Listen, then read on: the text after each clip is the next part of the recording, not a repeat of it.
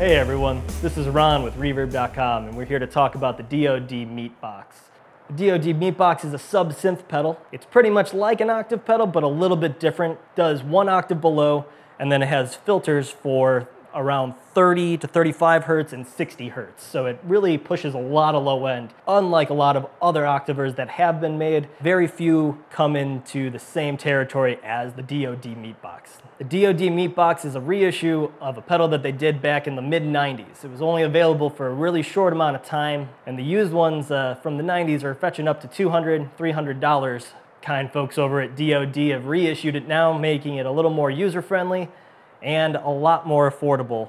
One of the things we really like about these new DOD reissues is that they come in a nice metal enclosure. They're really well made. True bypass switching, standard 9-volt power supplies. The controls are a lot easier to figure out. The original had controls that said like meat and flank and pounds. Now we have a lot more easy to read controls, so that's always helpful in figuring out your tones. Speaking of controls, let's take a look at the setup on the Meatbox right now. So the first knob here was our octave control. That controls our wet-dry blend for the clean signal of your instrument and the 1 octave below signal that's coming through the pedal. Second knob here is your output. That just controls your overall output. Pretty simple. First bottom control here is your sub. That is the boost or cut at around 30 to 35 hertz. And then our final knob here is our low, which is the boost or cut at 60 hertz. Despite the short run of the original DOD Meatbox, it has found its way into the home of a lot of cool players' boards, most notably a big resurgence, and part of probably why this was reissued, thanks to Juan Alderete, our friend. He's been on here a few times now, and Jonathan Hischke, another great player, both notable for using the DOD Meatbox, both the reissue and the original. Well, enough of me just talking about the pedal. Let's hear some of the sounds that it can produce. We're going to be using a 70s area precise bass through a 65 Ampeg B15. We're miking that up with a Shure SM7B and a Radial DI. At this point, if you have some good earbuds or headphones or a system with a subwoofer, you might want to turn it on because this thing does go low and you're going to be able to hear it and feel it a lot better with a good system versus, normal computer monitors. All right, so this first sound we're going to check out, just a pretty classic sound of the Meatbox. I've got both of the bass filters cranked up, so we're getting a lot of the boosted low end, and then the octave down, pretty heavy on the octave versus the dry, adding a little bit in there, and then just setting the output to taste.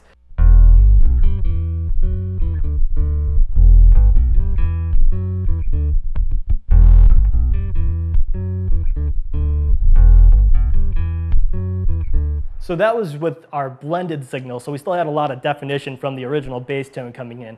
We're going to crank up that sub-octave now and really hear why this thing was called a speaker popper back when it came out in the 90s.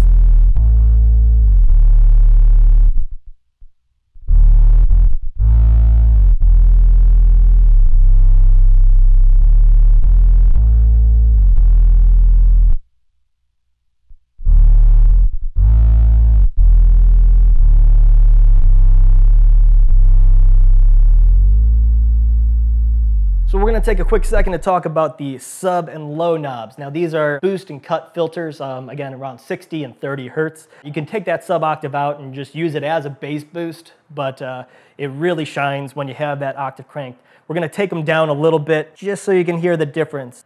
I'm also going to roll back the sub octave so we can get some of that clean bass signal blended back into the signal.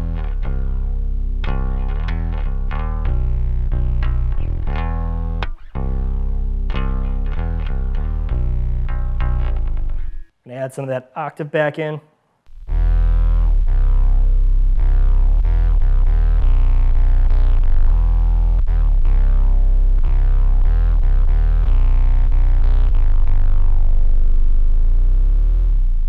And then throw back in some more of that bass boost.